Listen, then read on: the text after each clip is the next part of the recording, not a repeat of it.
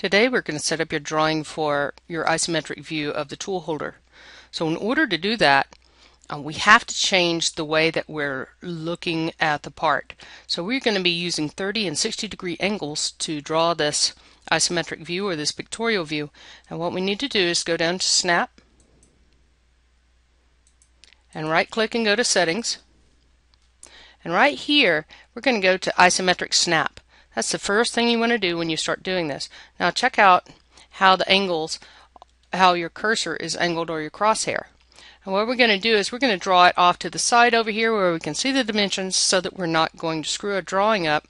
We're going to draw it over here. So notice that there is only one angle that I can draw in right now. I can either draw vertically or I can draw at this 30-degree angle from 0. But if I toggle F5, it toggles every different angle. So when I say ISO top, ISO right, as ISO left, I'm going to draw an ellipse.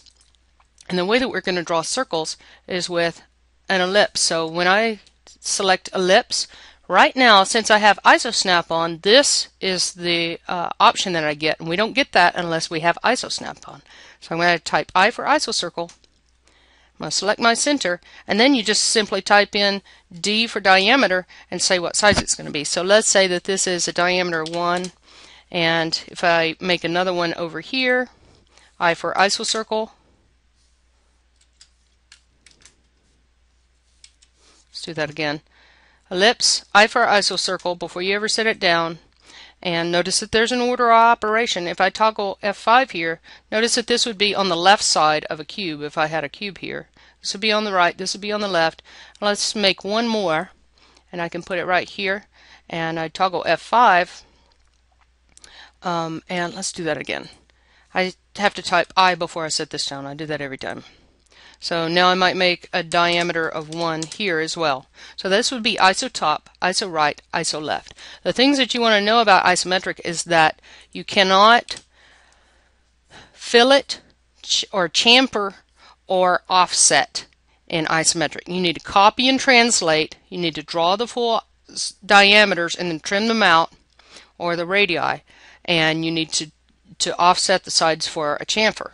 So when I start this, I'm going to start with the bounding box. So I'm going to start with a line, and I'm going to draw, toggling F5 to go up and down.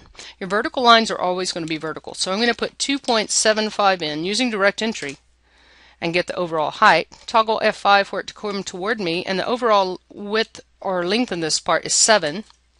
And then I can go back up 2.75 again, and then C for close, and that works just like anything else. Now I like to just grab these and copy them from, let's say, this point, end point, the width of the part. If I toggle F5 again, I can just offset that a certain space, and that width of that part is 2.5 inches. I'm going to draw a line and get my 4 corners in. Now we know that the tool holder is baseline dimensioned, so there are a lot of dimensions that we can just copy and translate lines back.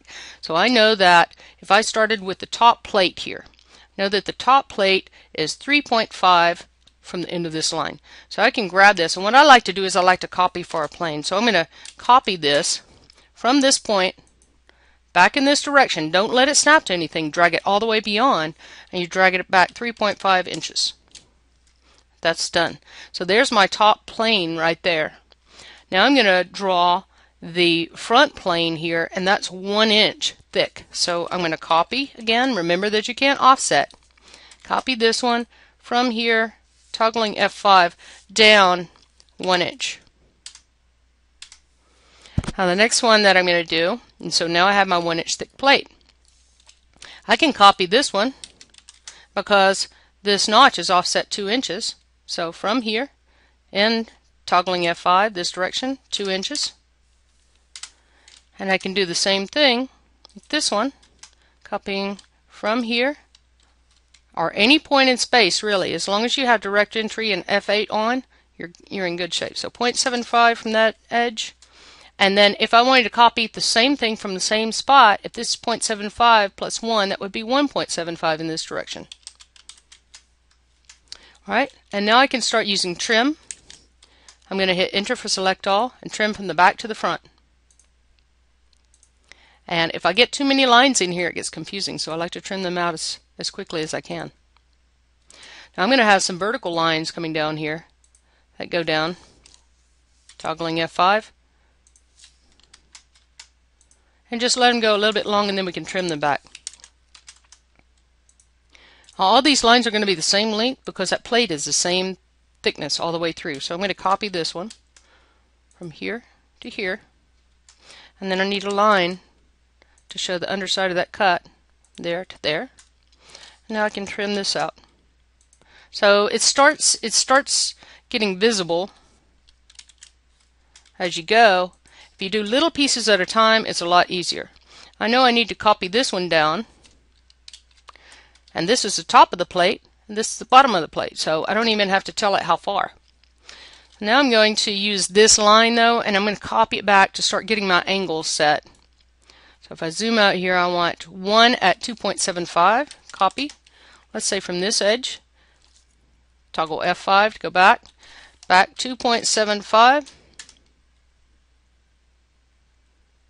And then I'm going to have another one from that point at 3.25. So now I can draw all of them at the same time. And I could do another one at 4. So there are my 3 lines, 2.75, 3.25, and 4. So I see the top of my plate I've already got. But there is an angle underneath here, and I'm simply going to draw a line, and the object snaps work. So I'm going to draw a line from point to point, and now I can delete these 2 lines out. But this bottom line, this one at 4, needs to be there for a certain extent, up 1 inch. So I'm going to copy all the lines that make that plane, and it's a lot easier to think about like that. So I'm going to copy that one from here, and I'm going to travel up 1 inch. And now at the intersection of this, I'm going to go to the back of that. Does that make any sense? Right here is the intersection of this one, and I'm going to connect it. So I'm going to draw a line from this intersection to this intersection. And now I've got that angle. So I got to trim some things out because it starts getting confusing. Trim from the end down always. That makes it a lot easier. Trim this one back all the way to there. Trim this one down. Starting to look like a part now. And I can trim this one back. That one out of the way, this one out of the way. Now that's starting to look good. Okay, I don't need this one. I don't need this one. Now I'm going to copy. I can just grab this line. I can copy it from this point to this point. And that shows me that bottom plane there. So now I'm going to trim this out. And there's also another line that I need. I need a line from here and toggling F5. And that's going to be 2.5 inches in the width of this part. 2.5. Or I could have copied that one from here to here because that's the overall width of the part. The reason that I wanted this one is I'm going to move it now from this point. I'm going to move it back 2.25 inches right there. 2.25 inches. Now this is the center of my diameter for my boss or my cylindrical protrusion and my hole and the fillet. So now I'm going to draw an ellipse. I for isocircle. All your circles will be ellipses. And D for diameter, 0.75 for the hole. The next one, I for isocircle before you ever snap the center point. D for diameter, 1.25 inches. I'm going to make one more. I for isocircle. Find the center. And then I can come straight out to the midpoint there, and that gives me the exact radius that I needed. So now I don't need this line or this line because they're going to be replaced with a circular reference on the end. Don't need this one either. Now I'm going to draw some lines. Now, AutoCAD has a problem with quadrants and tangents. So I'm going to right click and I'm going to try and force a tangency here. There it goes. And now I needed this line right here so that I could get that. So I'm going to copy. This is the same width. I'm going to copy this one here. I'm going to copy the same thing from this point to this point. Should have left that line there. And then I'm going to make a line from here to shift right click, force the tangency.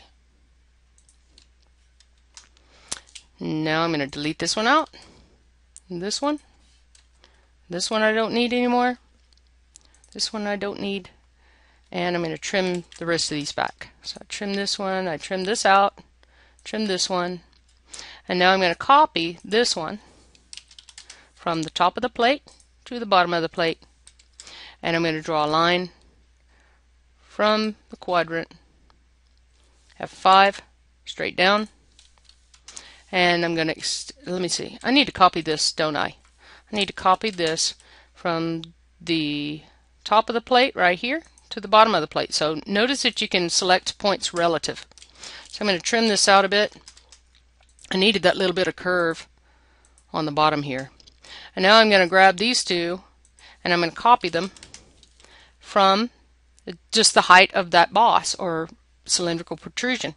I'm going to copy up in the Y 0.25 inches. And now I'm going to delete the bottom one out because we won't see that, and we don't normally draw hidden lines in isometrics. And there's the sides of my cylinder. Now I'm going to trim these things that would be hidden. I'm going to trim those out from the back to the front.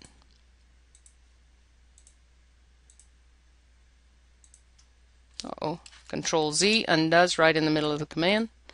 And there we go. So the last thing that we need now is we need our fillets.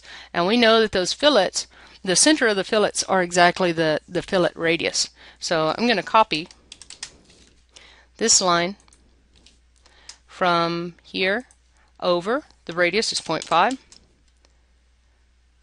And I'm going to copy this one from here. The radius is also 0.5 coming to the inside. And notice that I drag all the way past apart. I can copy both of these at the same time because they're going in the same direction. From here, toggling F5 and going back 0.5 inches. And what I'm trying to do is I'm trying to create a center point, an intersection for my center line. Now I'm going to draw an isocircle, type I for isocircle, from an ellipse.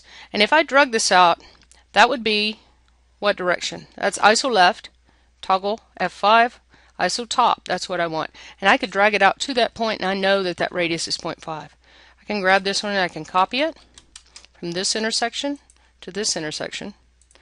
And now that's looking good. So now I'm going to delete these out because I don't want to trim them all away. And now I'm going to start trimming my fillets. Trim this one.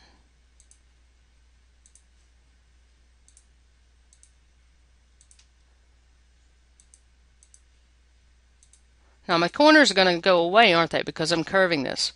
So one thing that you want to think about is relative from the top of the plate to the bottom. So I'm going to copy these from the top of the plate to the bottom of the plate. And then that'll make a perfect fillet for me down here. So I'm going to trim these out. I'm going to delete this one and trimming this out as well. And I'm going to grab this one and delete it. And I'm going to draw a line. And I can grab from tangency to tangency. And what you want to do when you're drawing with tangents quadrants, sometimes it's hard to understand which one you want. So if you zoom way in, notice how jagged the edges get. Your graphics card is running at a very low speed, but if I trim this out, I see that they are connected. So if I zoom in and everything's jagged, it doesn't look like it's connected. You can view, region all, and it will bump your graphics card and you'll have a smooth transition. Now you're going to grab this and move it into this point of the drawing and you're done with your isometric.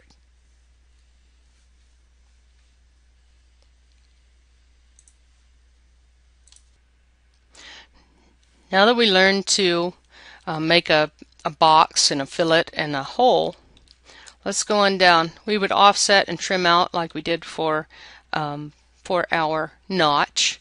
And then if we had a chamfer, we would offset the two different distances. Now you can't use angles on this either. So you're actually going to have to draw it in 2D, measure the angle in the X and Y coordinates, and then apply that. Okay, this is IsoSnap. This is where we went to get us into that 30-60 degree angle crosshair.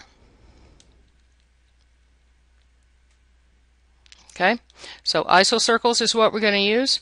You're going to select an ellipse. I for isocircle before you ever select the center. I many times make a mistake by selecting a center first. Okay, and that's how you make fillets like we did before. But let's get to the real guts of this project right here. We're going to be looking at making this T-connector isometric drawing, and it's going to put you through this step by step. So what I'm going to do is I'm going to ask you guys to step through the book with me here. I'm going to pull this to the side. I'm going to draw a line. It doesn't matter where you start. And I'm going to make that 5 inches long in IsoSnap.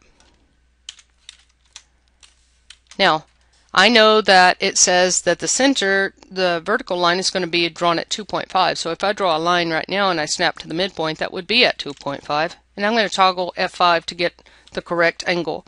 And I'm going to drag that down and make that 3 inches. Now the next thing I'm going to do is, it says draw a 1-inch diameter and a 2-inch diameter ellipse or isocircle at 3 endpoints as shown. So I'm going to be smart and lazy, and I'm going to select the endpoint. Remember what I do? I just do this and I forget to hit isocircle. So I'm going to select the endpoint here, D for diameter, 1 inch, and I'm going to do the same thing, I for isocircle, selecting the endpoint, D for diameter at a 2 inch. Alright, and I know that these are the same size, so I'm going to be smart and lazy, and I'm going to copy from endpoint to endpoint to endpoint, since they're all the center of the two circles. Let's go to the next thing that it talks about. It talks about finding the tangencies of this. I find it a lot easier if I know that this diameter is 2. I could grab this and copy this 1 inch offset each side. So I'm going to use a copy this from any point in space. Doesn't matter. It's relative to that point in space, how far you drag it. I'm going to drag it out 1 inch this direction and back this way, 1 inch this direction. I'm going to do the same thing. Any point in space, 1 inch this direction and a 1 inch this direction. And now I don't need these center lines anymore. Now I'm going to start to trim this all out. I like to use a bounding box. Alright, and so now I've kind of got some of the starts of this isometric. I'm going to go ahead and extend these lines. I kind of need these again because I need to draw this angle. Now this angle was 37 degrees, so I have to go to right click on settings at snap and take off IsoSnap. Take that off and make it rectangular snap again. I have to draw this in 2D to find out how long that angle is going to be. So I know that I have a line here, and that's going to be 2 inches tall above the T. And from here, I'm going to be 37 degrees from horizontal. See how that dimension is drawn from the west? So I'm going to take off ortho, and 37 degrees from the west, if I kind of draw my cursor over here, I see that I'm going to be above 90 degrees. So I'm going to subtract 37 from 180. So I'll draw this long, let's say 3 inches, tab, and 80 minus 37 is 143 degrees. And now I'm going to copy this one from here with ortho on over here 2 inches. And I'm going to draw that thing. So there's my 37 degree angle. I'm going to draw a line up here. I always check my angle. So I'm going to use an angular dimension, 37 degrees. So what I want to know is how far is it from here to here. I know that this is 2, and then I could connect the dots. So let's throw a linear dimension on here, 0.4928. So now I'm going to draw a line from this endpoint 2 inches up. I'm going to draw a line from this endpoint 0.4928 up. And now I'm going to connect the dots. And that's how you're going to get angles. And it's not automated like everything else, so you have to think about it a little bit more, and you have to you don't have to be in isometric to draw this, because you're just drawing straight lines and you're connecting the dots. But now I'm going to go ahead and go back to snap, settings, and I'm going to set ISO snap again because I want to copy this front plane to the back plane. So if you look on down through your pages, it's actually going to show you how to do what to copy. But I got a little ahead of myself. I need to put some fillets in here. So I'm going to copy. My fillets are going to be 0.38 radius, right? So I'm going to copy these two. These are in the same plane. From here out 0.3A. I'm going to copy these two from here 0.38. I'm going to copy these two from here up 0.38. And I'm going to copy these two. Copy from here down 0.38. Now I've got some center marks for my circles to make my fillets with. So I'm going to make an ellipse, I for isocircle. And now if I select on the center and I select this endpoint of this line, that's going to be perfect for my radius. So I'm going to copy this one. I don't want to have to draw it over and over again. I'm smart and lazy. Okay, and now I'm going to delete out all these construction lines because they're really not helping me any. And I would have to trim all those out as well. Delete. And now I'm going to trim. I'm going to select bounding boxes for this.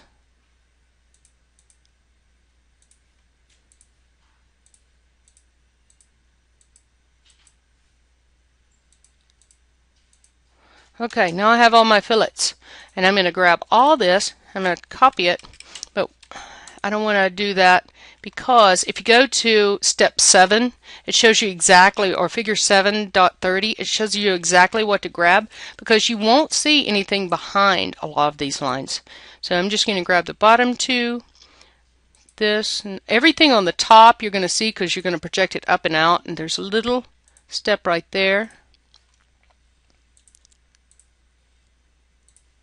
And that one. And you know, it's funny, but you will see these holes in the back. So I'm going to copy these and we'll just trim out what won't be seen. So I'm going to copy from any point in space. You can copy from here. Toggle F5. And it is, what, 1 inch thick. So now, if I just draw lines, I can draw a line from point to point. Uh-oh. What happened there? I can select this, grab this grip, move it up. And I need another line here. And I won't have any lines here because it's smooth. I need another line from tangent to tangent there. Sometimes it'll be a quadrant, sometimes it'll be a tangent. You just have to zoom in and find out what's going to be right. And you'll see that if it's not totally smooth and it has a little bump, you need to change out and be the other type. So I won't have this one. Actually, I won't need any of these holes, will I? So now let's trim this out. Trim this out. I don't really need any of this. Trim this from the end to back so that I don't have a tail that isn't crossing anything that I would have to delete.